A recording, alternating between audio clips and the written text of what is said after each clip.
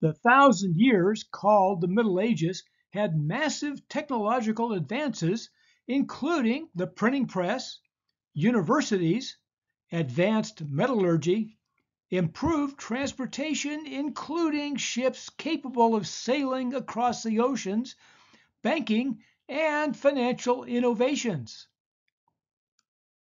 Europe made progress despite the church, feudalism, and kings.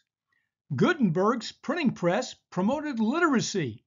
A scientific revolution started with Copernicus, Kepler, Galileo, and Newton.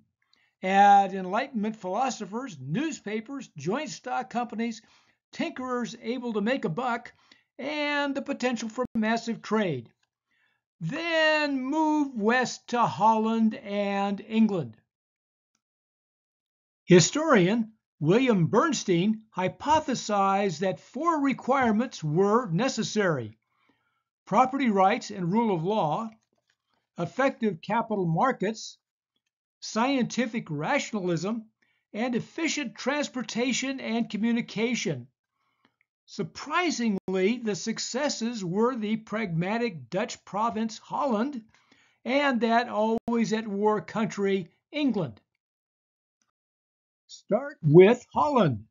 Apparently, when a dinky province has to hold back the sea just to have any land at all, there was a tenacity to succeed. Scientific rationality and property rights became important.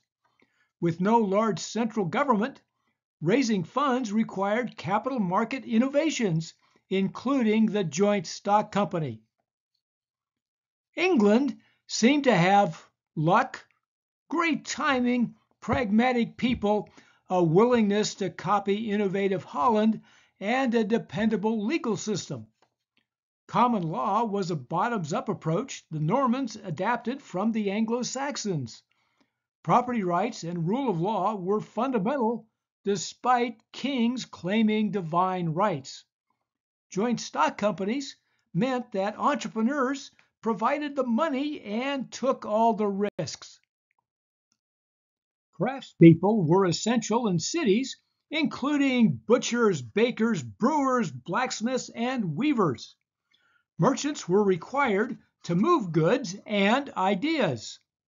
Machinery started with water wheels, used actively in the Middle Ages, especially for milling. Writing in that revolutionary year, 1776, Smith's Wealth of Nations introduced the importance of specialization using the example of making pins. Apparently, he cribbed the example from Diderot's encyclopedia, which was based on French practices. Actually, British pin manufacturing used water wheels to make the process even more efficient. Historian Charles Morris noted that England had capital to invest and that British wages in 1800 were the highest in Europe. Efficient production in both agriculture and manufacturing would cut total labor costs. High wages seems counterintuitive given the low pay and poor conditions factory workers faced across England, as described by Charles Dickens and Karl Marx, but it's relative. French industry had less incentive to invest in efficient machinery. Wages in America were much higher than England. U.S. incentives were for high labor productivity. However, the country lacked capital. Machinery expanded with textiles. At first, it was small looms and spinning wheels used in homes, with merchants accumulating finished products, moving the process to completion. Machinery for more efficient weaving and spinning happened slowly, with many of the inventors competing with others with similar ideas. From ideas, machinery had to be built, then determining the processes to use the machinery efficiently. The evolution of factories started with textiles.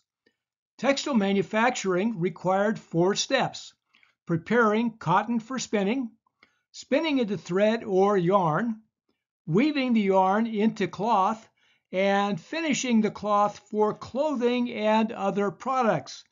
Spinning and weaving were the primary areas for sophisticated machinery. Inventors continually improved machines throughout the 18th century and beyond. With little lumber, England turned to coal, which the country had in abundance, initially used for heating and metallurgy. One problem was water accumulating in coal and other mines, initially bailed out by hand. Primitive steam engines were built specifically to drain the water, then improved as wider uses were found for steam engines. It's time to watch the inventors get their hands dirty inventing the machines that drove the Industrial Revolution and made giant leaps in productivity. A never-ending process. Next time on Food History and Mystery.